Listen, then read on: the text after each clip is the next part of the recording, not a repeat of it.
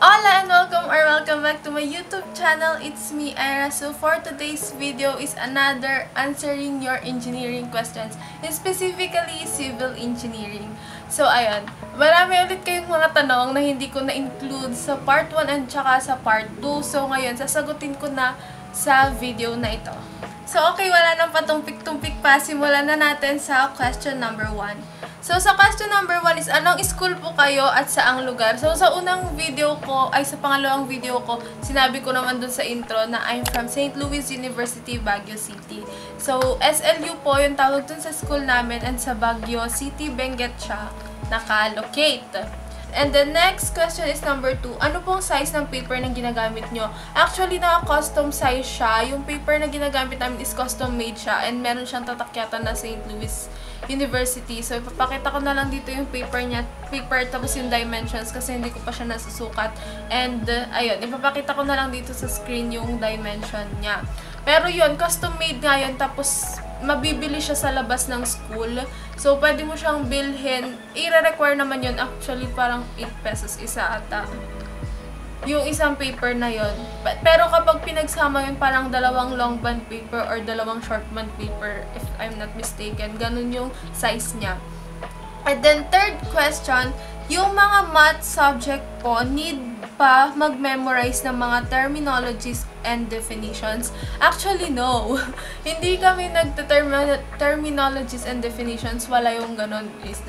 Wala yung mga parang Pythagorean theorem, yung meaning niya, ganun. Walang mga ganon. Actually, sa amin is pure solving.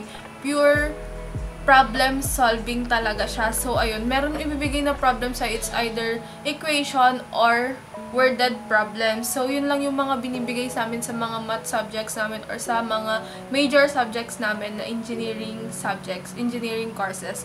Puro problem solving po siya. Okay, moving on sa fourth question. Ilan na pong terror prof ang naging prof ninyo?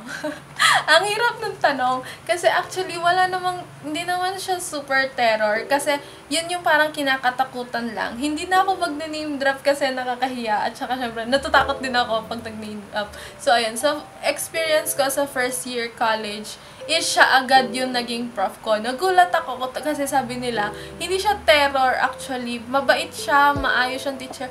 Pero yun nga, parang nambabagsak or meron siyang, basta as is yung grade mo, kung ano yung na-compute, yun na yun mismo. Actually, halos lahat naman, ilan lang yung mga nag-a-adjust na prof, and ilan lang talaga yung mga ganun na prof namin ngayon sa SLU. So, ayun, yung prof na yun is hindi talaga siya nag-adjust. Actually, parang meron siyang adjustment sa final grades namin, pero yung iba hindi pa rin talaga nakalusot. So, ayun, yun yung isa. Tapos, meron pang isa sa first year college, sa first year ko ulit na first sem. Meron ulit isa, pero hindi siya totally terror, pero as in no adjustment. And medyo mahirap yung mga pagbibigay niya. Sa mga naging kaklase ko dyan, kilala niyo yung mga binabanggit ko. So, ayun, hindi siya totally terror. Hindi naman terror yung mga prof namin na mga yon. Ano lang siya, talagang walang adjustment, walang consideration sa iba. As is, kailangan mong mag-aral talaga para kung ano yung mga scores mo sa quizzes, exams, ganon. Yun na yun kasi mismo yung ilalabas nila sa grading mo. So, yun, hindi mo masasabing terror na nagagalit siya kasi kapag discussion is discussion lang talaga. Kailangan makinig ka lang. Kung hindi ka makikinig, ayan, babatuhin ka na lang ng chalk, ng board eraser, gano'n. Normal na yon. So, ayun, hindi siya super terror. Huwag kayong matatakot kung sinasabi nilang terror yung prof na yon kasi nasa sayo yan. Depende yan sa'yo. Depende sa pag-handle mo dun sa subject na yon. Kung nag-aaral ka ng mabuti, tsaka dun sa prof, syempre dapat i-respect mo siya as a prof. Yun na yun. Number 5 question is, what calcu do you use po? Wait lang, kukunin ko yung calculator ko. Ito yung calculator na ginagamit ko, Casio. Since since senior high school, ito na yung gamit ko. And, ayan, Casio FX 991EX class Wiz. Ganyan yung itsura niya. Ayan, ganito yung calcu ko. Hindi pa naman siya nasisira, matibay siya. If I'm not mistaken, this is 1,299 or 1,399. And good investment na rin siya kasi matagal mo na siyang maggamit. Sinabi ko nga senior high pa lang ginagamit ko na to. And I'm an incoming or I'm a third year college na. ngayon. So, moving on to the next question. May recitation po ba lagi sa BSc students? Hindi siya actually recitation. Hindi naman masyado nagpaparasite yung mga prof namin. Meron lang yung na-encounter ko nung, syempre, face-to-face pa lang. First year, second sem.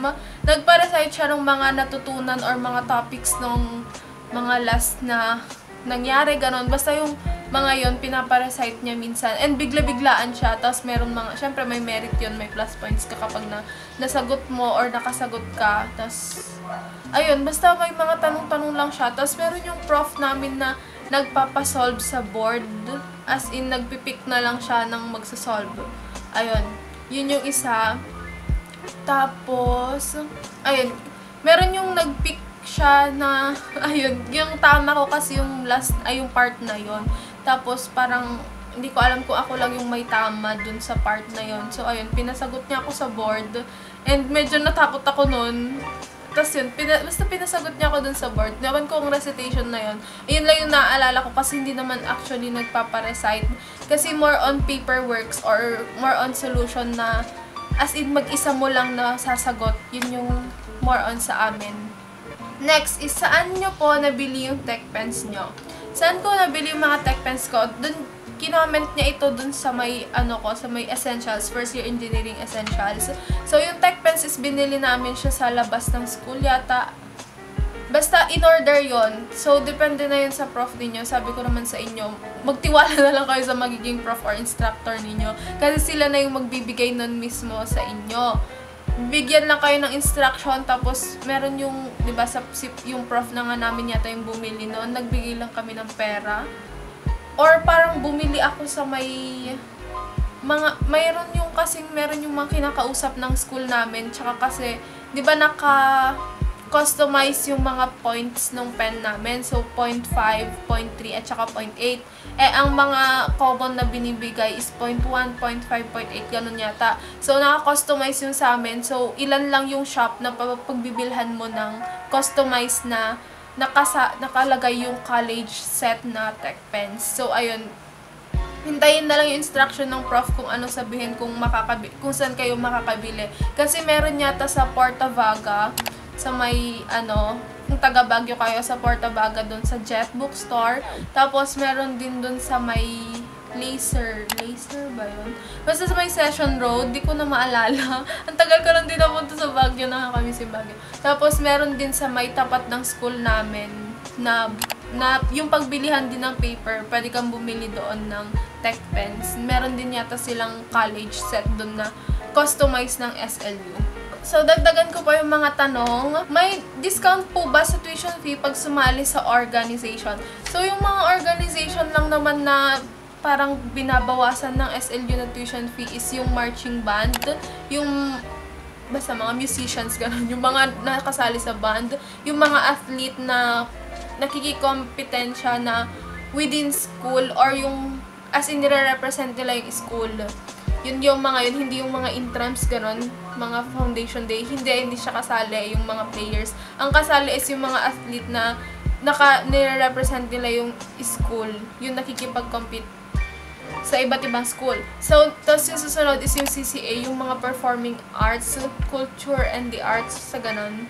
Yung mga CCA, yung mga performer, ayun yung alam kong mga manababawasan yung tuition fee nila. Hindi ko alam kapag sa mga org ng per department or per school, kunwari sa amin sa SEA, School of Engineering and Architectures, yung mga officers, ganon, hindi ko sure kung nababawasan, feel ko hindi, kasi ano yun parang kusang gawa mo yun na sumali ka doon.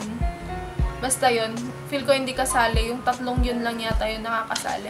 By the way, may mga may mga scholarship naman na binibigay yung school. Pwede kang maging student assistant or SA sa library, sa faculty, ganon. Pwede kang mag-SA kung nagigipit ka or kulang ka, or gusto mo lang naman, hobby mo na tumulong, ganon, tapos wala ka masyadong ginagawa. Pwede kang mag-student assistant kasi meron ibibigay na pandagdag sa tuition fee mo. Alam ko ata libre ng tuition fee, tapos meron ka pang mag-receive na parang pera. Parang ganun. Basta bibigyan ka nila. So, ayun, marami pang ibang scholarship na pwede kang applyan. Pumunta ka lang sa may website ng SLU kasi marami pang scholarship doon.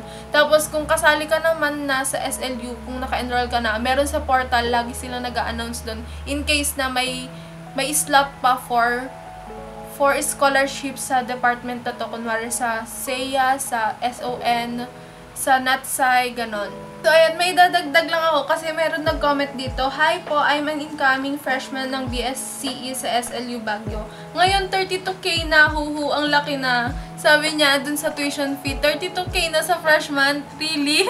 Kasi sa amin dun parang 21 to 22K lang. Tapos bigla ang lumaki, pati nga sa amin, third year ako, naging 29,000 plus na yung babayaran. So, ayun, ba't biglang lumaki? Hindi ko rin, nagulat din ako. So, sorry dun sa mga nabigyan ko